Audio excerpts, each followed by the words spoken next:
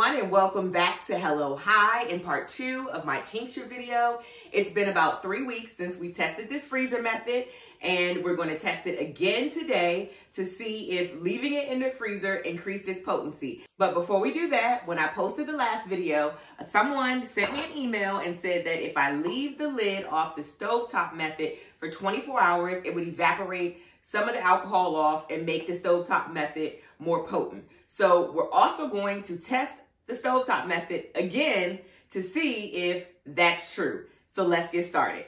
Starting with the freezer method, using a coffee filter, I strained the tincture in a measuring cup. When we first started, we started with 1 cup of tincture, and now after straining, there's about 1/3 cup left. Then I poured the tincture in a small bowl and activated the Tcheck device. I put 5 drops of tincture in the test plate and walked through the steps on the app to start the testing.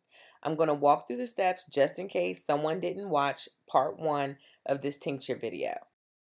I verified I'm testing a decarbed infusion. Then I chose alcohol, verified the temperature of the tincture is 75 degrees, and then I let the Tcheck calibrate.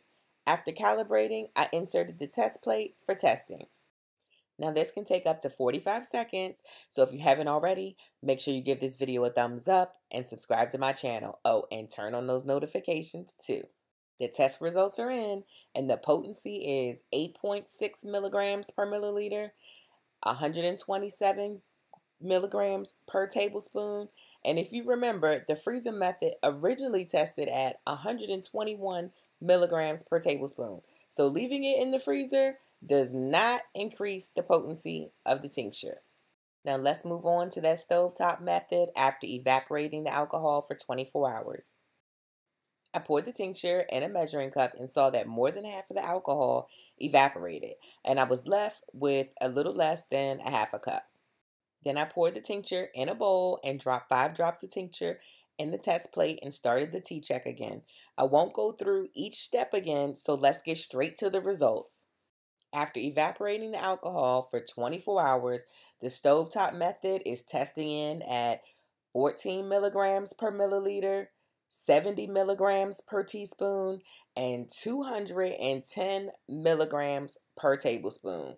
Wow, that's 53 milligrams per tablespoon higher in potency.